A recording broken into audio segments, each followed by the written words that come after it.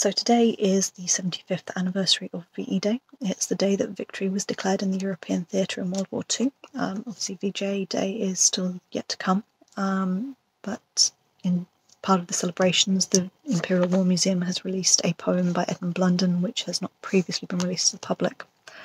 So without further ado, here is V-Day by Edmund Blunden.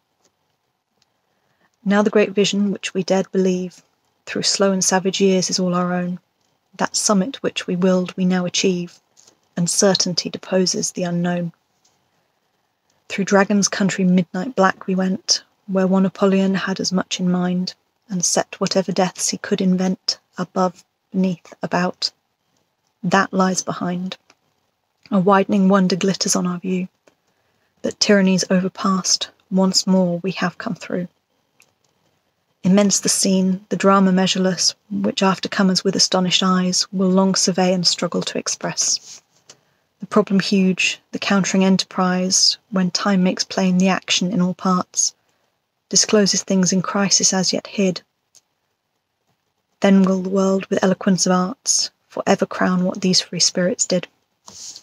We may not voice them yet, the dawn's still now, but we live triumph now no artist ever drew.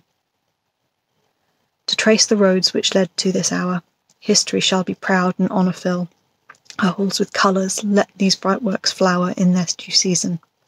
We are mindful still of yesternight's red shadows and fierce toil, of this man's death and that man's masterstroke, of years turned ages on an alien soil, of fiery horrors, whelming patient folk, of weapon-craft beyond what any knew, blastings, soul-witherings, hungers, eyes of death on you.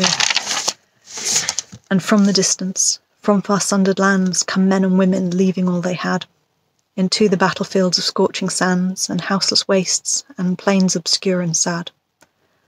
For nothing that should be a personal gain, but to ensure the best should still prevail. The sky was flashing with their quick disdain of danger. Under sea they would assail the creed they counted worse than death.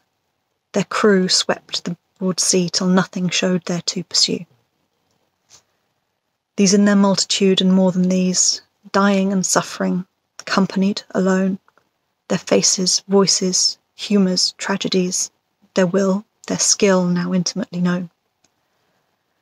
And those their leaders of one mind to frame vast strategies from which escape was none, and all their actions rise to future fame. Be theirs sweet peace, dear love, kind rain and sun, the life for which they marched and sailed and flew, reunion, restoration, freedom deep and true. But could our striving wishes bring us back those who in youth, those golden hearts and heads who fell untimely by the cratered track? The vision would excel what now it sheds of blessing on this world.